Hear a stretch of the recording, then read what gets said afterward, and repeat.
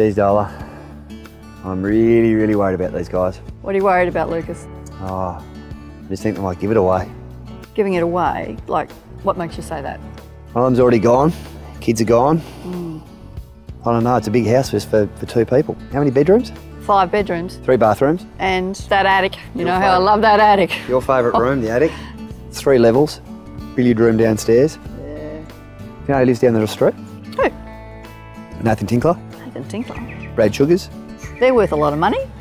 Maybe we could sell it to one of them. That's all right, but you know, I'd really, really like to see a family live here. It's a family home. It just says that. It's beautiful. Now, you would want to invite Nathan Tinkler and Brad Sugars for a party. Do you think I'd invite us back? No. But we don't have to worry about it. Swimming pool. Swimming pool, yep. Heaps of room to entertain.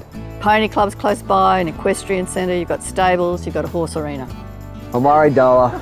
I'm just really, really worried. Yeah, I know. The right buyer will come along, for sure. Yeah, we better go. Anyway, Mick, we're ready when you are, mate. Start shooting.